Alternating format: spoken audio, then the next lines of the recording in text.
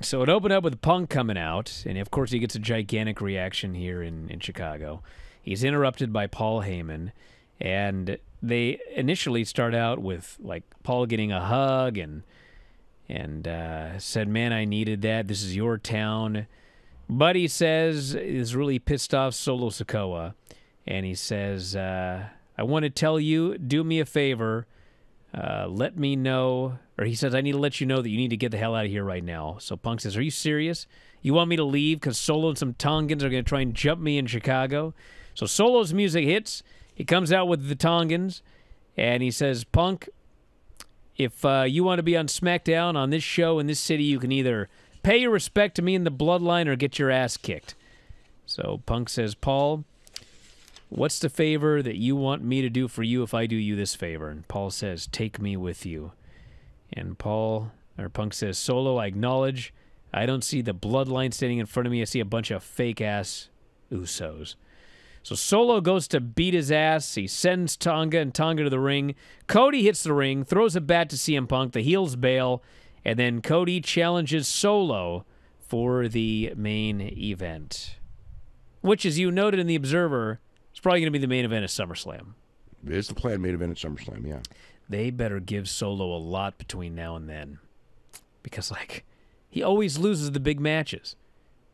Yeah, but he's the focal point. He's the top heel in the company right now. Well, he needs to beat some guys. Bianca met with Jade backstage, and they talked about qualifying for Money in the Bank, and Jade says, "I'm not going to distract you, but after this is over, we got to talk to Nick about getting a rematch for the tag team titles." Cody runs into Kevin Owens and Randy backstage, and Randy says, "I hear you want to face Solo alone in the main event." Cody says, "I got this, trust me." Kevin says, "I don't like this." And so Cody says, "I've got a plan." So this was interesting. We had Bianca, Michin, and Chelsea in a Money in the Bank qualifier. And later, we had Carmelo, Randy Orton, and Tama Tonga in a Money in the Bank qualifier. And both of them had the big upset finish. In the women's match, Chelsea stole a pin and ended up qualifying. And so Bianca, like, she's out. And in the men's match, we had Carmelo Hayes ended up stealing a pin over Randy Orton, and so Randy is out. So Carmelo qualifies. And what was interesting is Carmelo and Chelsea are both heels. And they both got cheered like crazy. No, Chelsea got cheered like, I mean, this was like a big-time PLE main event title change. This pop she got, they counted along so loud, and Bianca was the one who would hit her move, and Bianca's a huge babyface. When Chelsea threw Bianca out of the ring and made the cover, this place lost it. So they go absolutely nuts. Chelsea is qualified. But then later in the Carmelo match, they did not react like that because they loved Randy Orton. And so it got a reaction when Carmelo got cheered. He still got cheered. Yeah, but it was nothing like Chelsea's. No. That Chelsea reaction was insane. Yeah, I know. Bayley's shown walking, and Blair Davenport walks up and says, "Tell Naomi I'm looking forward to facing her in a qualifier next week, and I look forward to cashing in on you, Bayley." We had Solo backstage with Paul, and he says, "You still want me to leave?" And Paul says, "No." And Solo says, "Well, before you leave, I want you to tell the Tongans." And then I don't know what he said because the mic died. But Paul says, "I'll go do it right now." And Solo says, "When you come back, me and you, we got to have a talk." Even though they were having a talk. Grayson Waller did a promo about his qualifying match. He says, he says, Theory's at home recovering. So he's going to vow to win the briefcase for him. And then DIY shows up, and they're kind of having an argument, and all of a sudden this big bay door is behind him, and you hear this bang, bang, bang. And the door opens, and CM Punk is dead on the ground. He's covered in blood, and standing over him is Drew McIntyre. And Drew picks him up, and this was the long, uninterrupted shot of the night.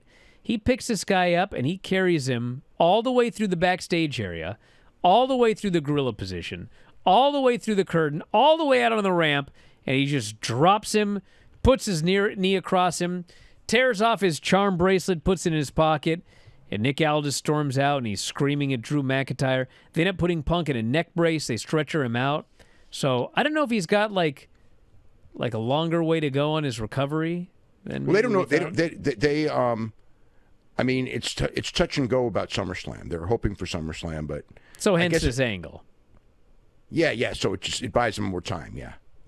I mean, like the hope is he's ready for SummerSlam. It was not like a sure thing, but I mean, that's the big show. That's where they want it. So we had the Carmelo, Randy Orton, Tama Tonga match. The thing about this show, besides that it was just a great show, was this crowd was awesome. I mean, they were so hot for this match. It's Chicago. It's one of their best crowds. I mean, Chicago's one of the best cities for crowd reactions.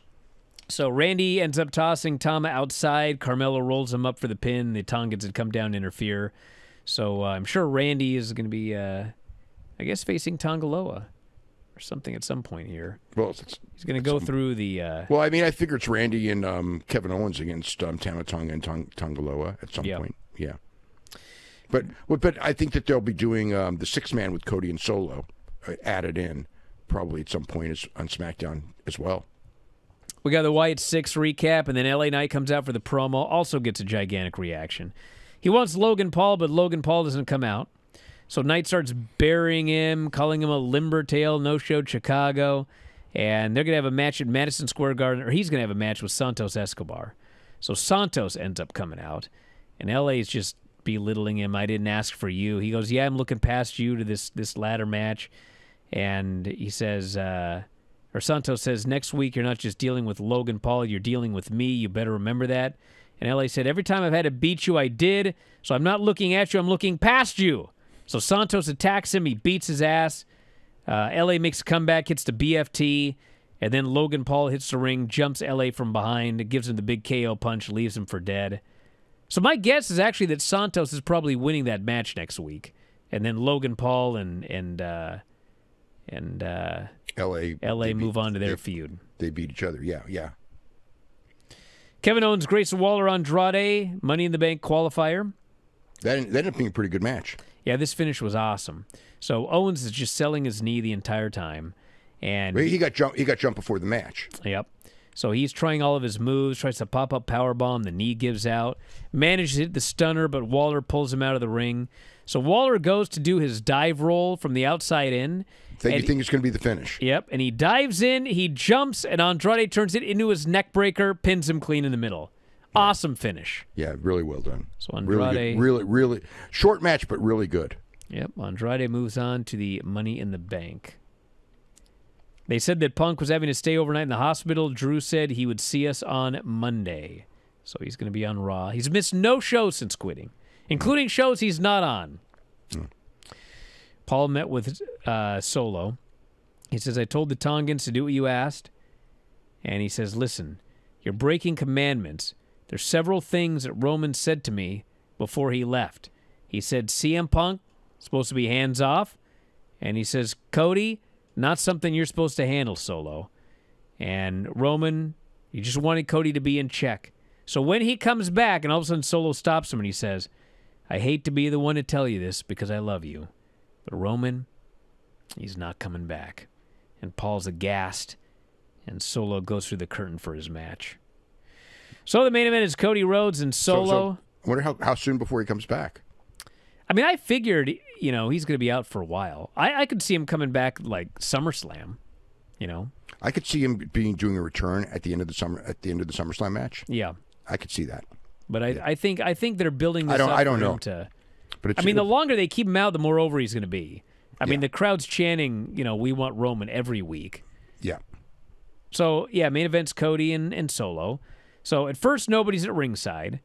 And then Cody's running wild like 2 minutes in. He's setting up for the crossroads. Tongans hit the ring. Randy's music hits. Owen comes out. Owens is limping the entire time. Orton hits Tama with the RKO. And the three of them surround Solo. And he's begging off in the corner. They're going to kill him 3-on-1. And all of a sudden, Jacob Fatu hits the ring. And man, this guy can move. And he's great. Killed these guys. He's really talented. He super kicked the hell out of everybody. Samoan drop on the steps to Kevin Owens. He sprinted around the ring and speared Orton through the barricade. Cody makes a brief comeback, but Fatu gives him the Uranagi on the apron. And then he puts Cody on the table. He climbs up on the post, gives him the big splash off the post through the table. Crowd chants, holy shit. This was one of the best WWE debuts in a long time. Oh, yeah. Excellent. Excellent. So. Yeah. So this was great. I mean, Solo's just... I mean, this match only went 3 minutes, but he got no offense in. Cody just destroyed him the entire match. Well, of course, because it's to set up Jacob. I know, but if Solo's actually challenging for the title at SummerSlam... Doesn't matter. It's like you got to make him something.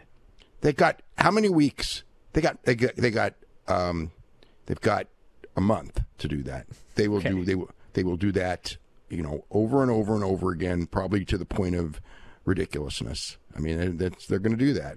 Cody's the champion. They're going to do that. All right. Well, so yeah, that was the SmackDown show. It was great. One of the best SmackDowns of the year. Awesome debut. So if you've got it on your DVR, I would recommend going to watch it because it was a very, very good show. Why don't we start reading some questions, and we'll see if we can spur some answers out of Granny. Shall we try? No, I don't think so. Let's try. Then you'll really find out how dumb I am. Granny, did you know there was a wrestling bear? No, and I don't care. All right. It's a bear that wrestled people. I still don't care. Okay. What is your favorite breakfast cereal of all time? What's your favorite cereal, Granny? You know what cereal is? I can't eat it. Fruit Islands, S'mores Crunch, Rocky Road, Original Recipe Cookie Crisp, and of course all the video game inspired cereals like Super Mario and Donkey Kong, and there was a Nerds cereal that tasted like candy. There's 2 bags inside the box, and one was grape and one was cherry. Oh, it was great. Dunkin' Donuts had an excellent cereal for a while. These are all gone. What is your least favorite pizza brand? Little Caesars. The answer is Little Caesars. There used to be a great pizza throughout the Northwest called Pietro's Pizza. Every memory of yours is about something from the deep past that you're sad is no longer around. Yeah, they took away my favorite food. Just go to Mod Pizza and love it. That sounds good. Is Granny frozen? Granny, you frozen? No, I'm ready to read my report. Your picture is frozen. It is? Yeah. Or you're doing a great job as a ventriloquist.